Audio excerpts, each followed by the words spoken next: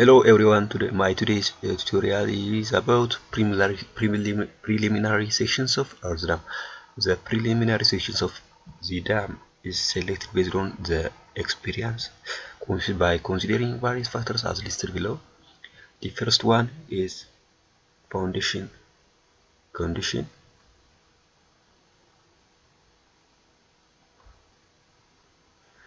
The first one is foundation condition, and the next one is preliminary sections of the dam is selected based on availability of material. Section will be selected based on availability of materials. The other one is selected based on physical properties of various material. Our section for embankment dam can be selected based upon physical properties of various material, and the other one methods of construction and the construction control, and the other one is the diversion methods and construction schedule, also the factor for selections of preliminary sections of earth dam. The other one here stated in climatic conditions affecting the placement, moisture control, and equipment subsequent moisture changes, safety factors with respect to seepage, and safety factors with respect to stability. These are various factors which can be helpful in determining the type preliminary sections of selected earth dam. In this section, the following parameters are decided: crest width, freeboard, upstream and downstream slopes of earth dam, settlement allowance, cut-off wall in the foundation, impervious core, downstream drainage system, and provisions of replan. Crest width.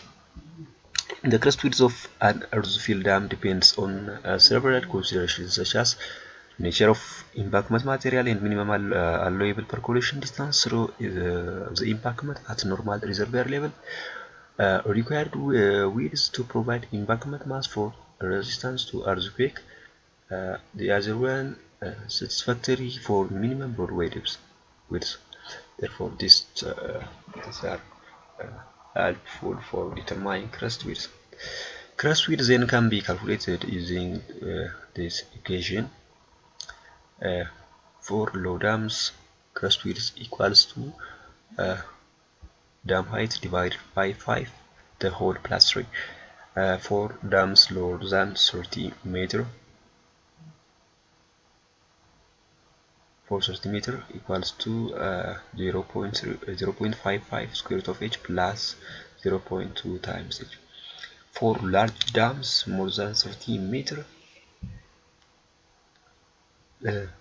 crest width equals to 1.65 times h plus 1.5, the whole 1/3.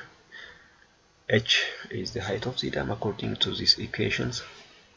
Freeboard. Sufficient freeboard could be available between the maximum water level and the top of the dam. The freeboard should be adequate against the wave action and the wind setup. The actual freeboard is actually kept as follows: freeboard is equals to 1.5 times water height plus additional safety provision. Upstream and downstream slopes of a dam. This depends upon the types of material, foundation conditions, the height of the dam, and etc. The upstream slopes of most earth dam vary from 2.5 to 1 to 4 to 1, and the downstream slopes are generally between 2 to 1 and 3 to 1. For a maximum economy in the quantity of materials, the slopes should be as steep as possible. Here, to maximize the economy, it is good to make it steep by considering stability. However, from the stability consideration, the slopes should not be excessively steep. Therefore, a compromise is made. Settlement allowance. Settlements of An embankment is caused by consolidation in the foundation and in the field. A settlement allowance of 2% of height is considered adequate and is generally provided. However, in case of dams more than 30 meter height, an extra 1% allowance is provided to account for the settlement due to earthquake. Therefore, it's 3% settlement allowance is needed and provided. Cutoff in foundation. To reduce seepage through the foundation and to avoid piping failure, a cutoff is usually provided when the foundation is pervious to a moderate depth. Protections of slopes. Usual types of surface protection for the upstream slope is stone riprap, either dry dumped or hand pressed. When a thin layer is used, hand riprap may be more economical than dumped riprap.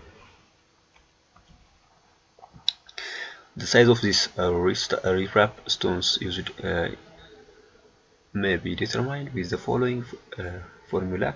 This is the formula, and where dm is diameters of stones for hand placed riprap in the zones of maximum below the wave, where gamma of W is unit weight of water in tons per meter cubed, and where gamma stands for here unit weight of stones in ton per meter cubed, where S is slope of the embankment, where HW is height of wave in meter. C factor depending on the types of protection. For hand placed riprap, take C is equals to 0.54, and whereas for rockfill or dumped riprap, take C as 0.8.